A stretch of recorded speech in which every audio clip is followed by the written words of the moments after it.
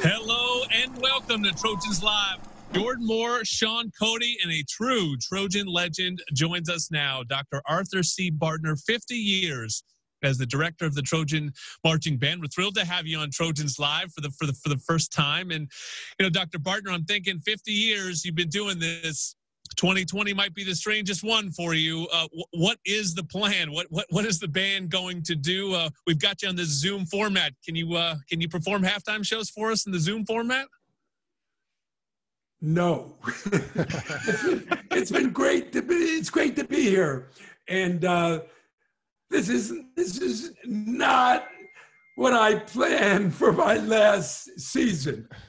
But you know, we're Trojans.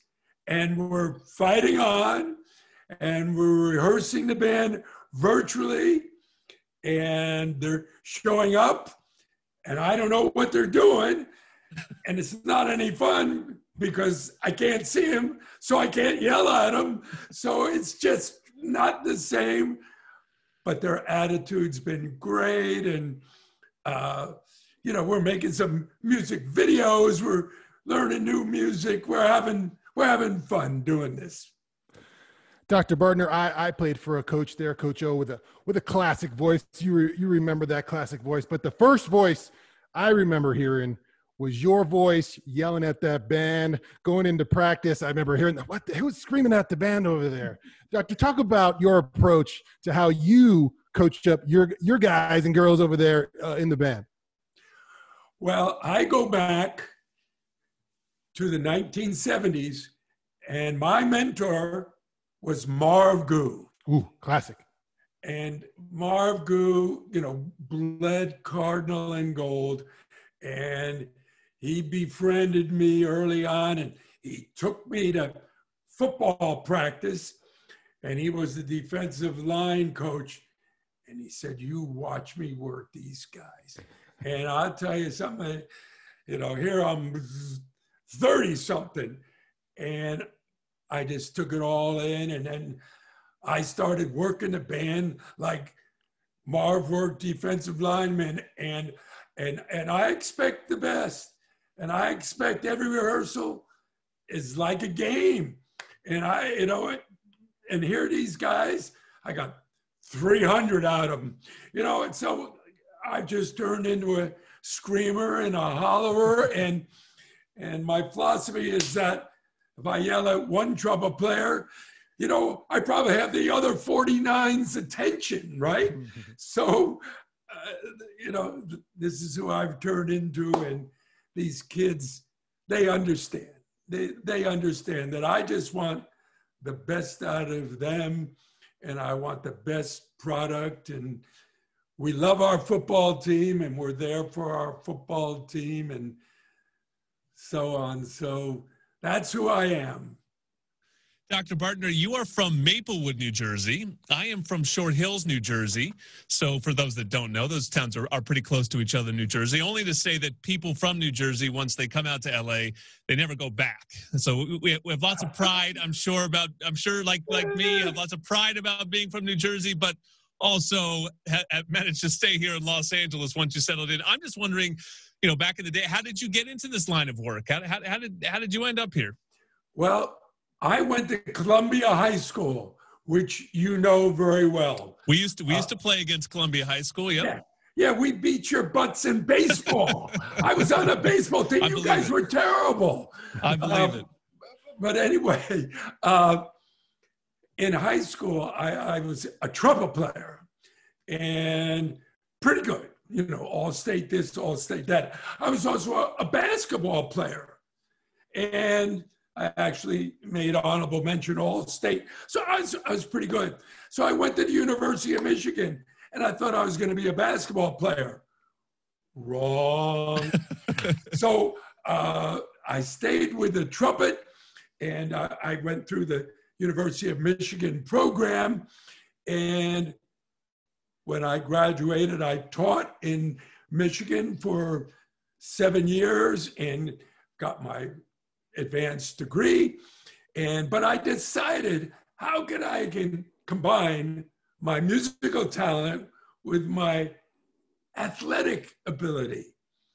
And the marching band was perfect because, you know, I love the physicality of going out on that field and driving it hard. And then also you got to play your horn at the same time.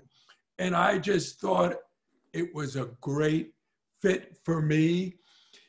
And you're right. I never returned to New Jersey. I just kept going west. Nobody does. Nobody does. Nobody does. And I But I'm sure up, you don't let people criticize it. You know, you're still proud of it, but not in a way that you're going back anytime soon. Well, my son moved back there, and he worked for my father-in-law, and he fell in love, and he married a Jersey girl, and he lives in Florham Park. There you go. And these are all suburbs, and they're all within 5-10 miles of each other. So I get back to New Jersey on a normal year, and of course, I head for Broadway. I love Broadway. And then when they do that show, the Jersey Boys, I sing along with all the Jersey guys. So once it's in your soul, it never goes away. That's right. We're here with legend Dr. Art Bartner. Doc, tell us about, I was wondering today, Fleetwood Mac has been in the news for this TikTok video, you worked back in the day with Fleetwood Mac recording Tusk and a classic legendary song. Is there anything in the works to bring maybe a little Fleetwood Mac action back in with the band?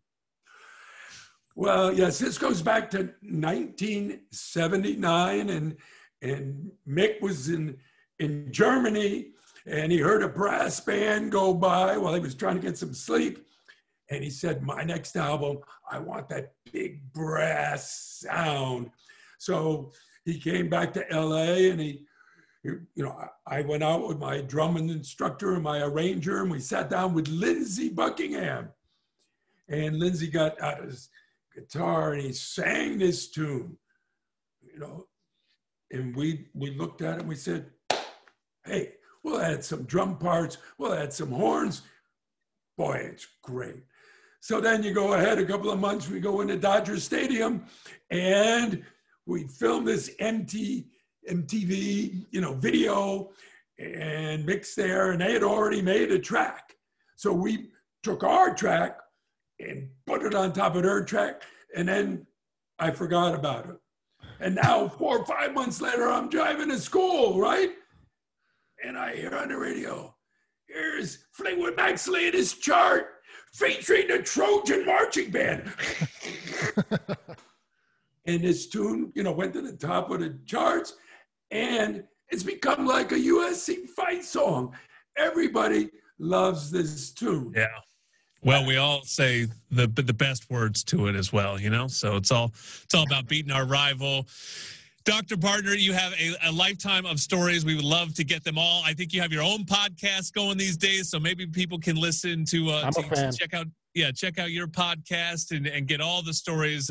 Wish we had much more time with you, but that is the legendary director of the Trojan Marching Band, albeit over Zoom these days, but 50 years as the man on the ladder. Thank you, Dr. Bartner.